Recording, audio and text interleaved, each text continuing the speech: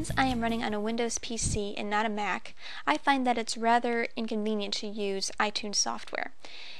In my experience, it usually just turns my computer into a slug and I'm not able to really run any other programs while iTunes is going.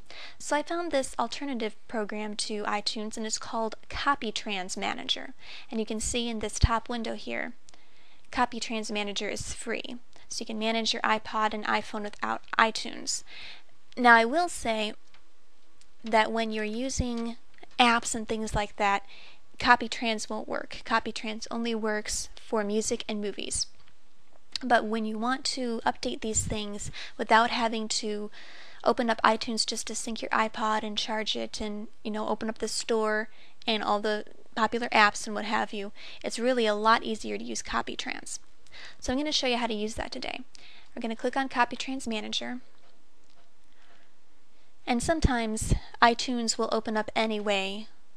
If you don't have it configured to do so, it shouldn't. But CopyTrans will give you the option of actually closing that out for you so you don't have to stop the program, close it out, and restart. Now it's getting to my iPod right now. Okay, you can see that it shows up in the window here. Let me just move that. And you can see that this part of the iPod is listed, and it has all the tracks on it regardless of what playlist it's in. Any movies that would be on the iPod would show up here as well.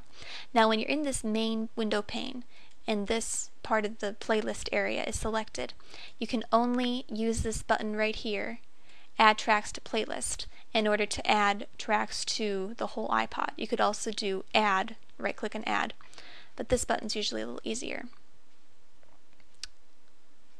Just wait for that, and you can go in and get some songs if you wanted to.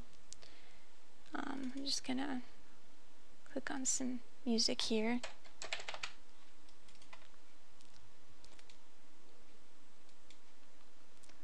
I'll just add that right in here.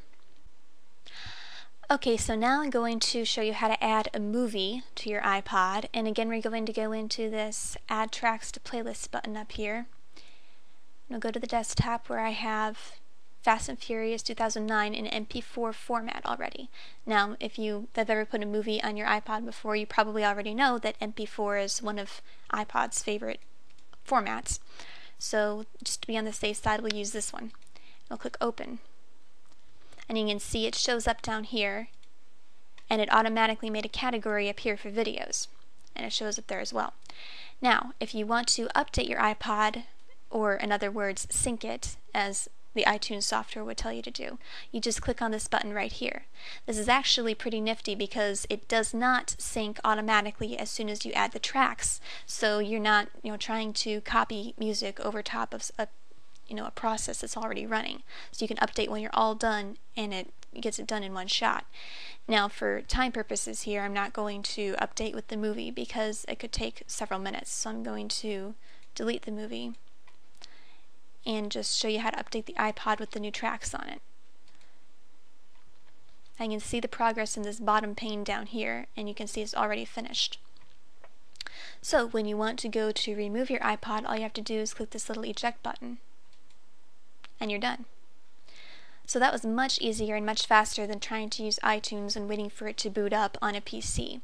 So if you're thinking about getting an iPod Touch or an iPod Nano, but you don't really like the software that they have to add to it, you might think about using CopyTrans Manager instead. But like I said, it only works on music and videos, not the apps. So if you want apps, you'll still have to use iTunes.